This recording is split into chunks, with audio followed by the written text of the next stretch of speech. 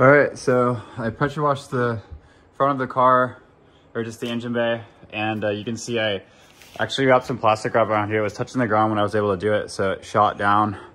And then I was able to make this little thing to kind of guide the water back so it didn't get my garage too dirty.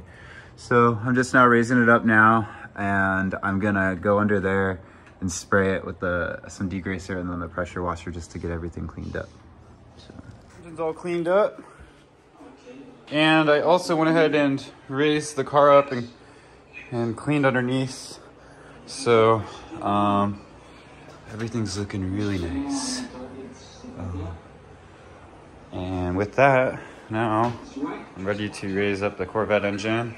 Went ahead and pulled off the covers, which don't require any hardware. It's really cool how they fit on. And then now I've removed these 5 bolts on this side. I'm removing the intake manifold here, so it's easy without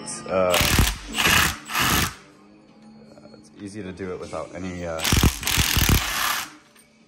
anything but this tool because it's not in the car. So you guys can probably tell what show I'm watching. But all right, and then one more. And it should lift it right off. I'm just gonna cover up the holes and be really careful about it. And I purchased this lifting plate. And what's gonna happen is it has some screws here, and it's going to take the place of the exhaust or it's gonna basically go over here. And I guess it screws in, so hopefully it fits. I mean, there should be some screws in there, so we'll see. Or something to run the screw. All right, so everything's going a little too well, and that's all good. So this plate is meant for the LS engines, you know, 6.2, 5.7, whatever. So unfortunately, it does not want to fit on here because of this this thing sticking out here. Not sure what it's for, but anyways, what I'm gonna do is I've drawn a little just mock up here. I'm just gonna cut this out, and I'm hoping it'll work. So I'm sure it will.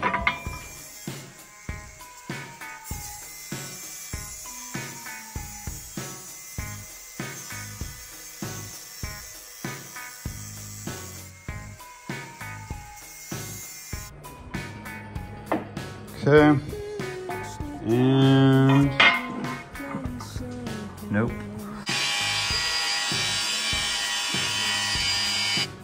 All right, homies, so the plate fits now. I could have pulled this piece off here, but there's some sort of gasket. I didn't want to deal with that. So these screws that came with it actually didn't fit.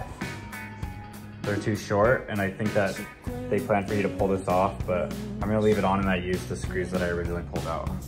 All right, so the lift won't fit, so I'm just cutting these out to get it to fit through, and it should be fine. It's teetering. I don't wanna put a ballast on the end because it's just me and a little too risky. So I'm gonna put guys, the engine's off the pallet. As you can see, the clutch is not on. I haven't even put the oil pan on. I may remove this oil pan and pop the other one on just temporarily, just to check the fitment for everything. I'm mostly concerned about the alternator. It really does stick out on these Corvette engines. I do think I might have enough space. I have been told by others that it might not fit, so I just want to test it because I do like the position of it. But if that doesn't work, I will go ahead and relocate it with a lower mount bracket and get it down there. So that's why we're doing this test fit. And then also it'll help Wiring Specialties, the company that I'm buying my harness from, know exactly what measurements to go with.